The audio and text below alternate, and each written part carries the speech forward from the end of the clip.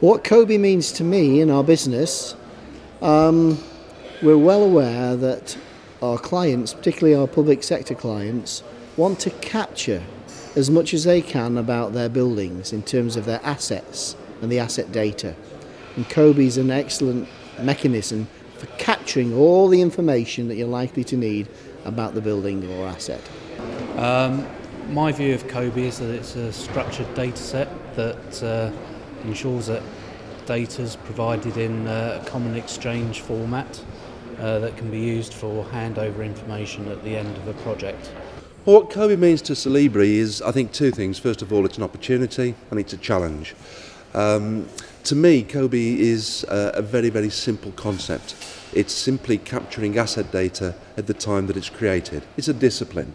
And the format of COBie is actually presenting that information back to the asset manager or whoever in a very consistent, standardised way, which will enable them to manage the asset in a better way, and equally important to be able to compare similar assets in different geographic locations.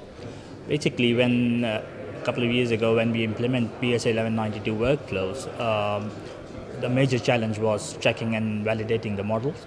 So from work in progress to shared, the model has to be checked.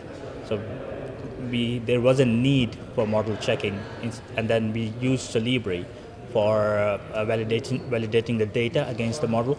And we found out that Solibri, we can customize the rule sets, and it gave us a freedom to customize it for like Mace workflows, and it was really helpful.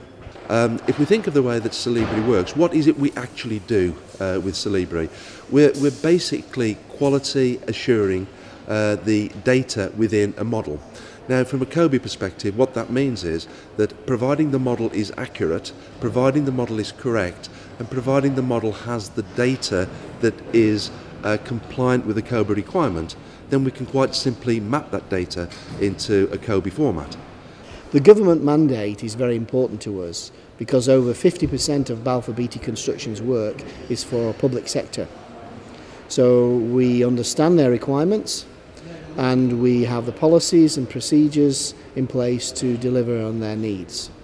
So it's very important to us that we have satisfied customers, and we're seeing many benefits for us and our customers in the use of building information modelling, project efficiencies, programme savings, enhanced safety, and better data for our customers to help them manage their assets over the long term.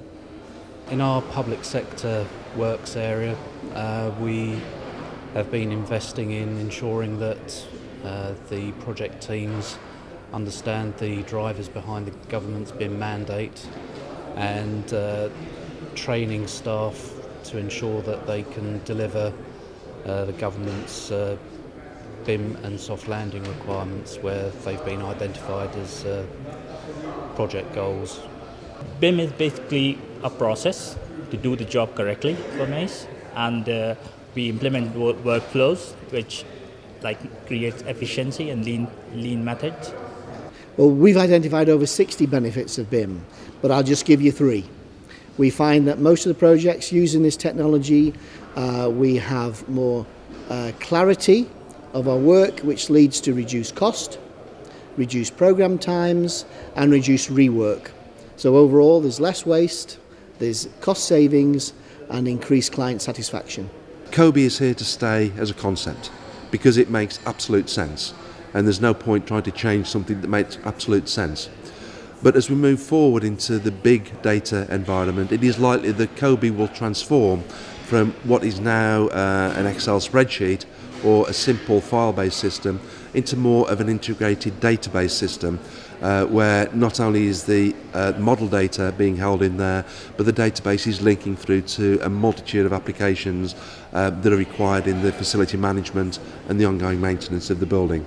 So that's the challenge that we have, but we still have the core capabilities to provide the service that puts us apart, and that is to ensure that the data that is captured in COBie, either COBie 2015 or COBie 2020, that the data that we capture is the correct data.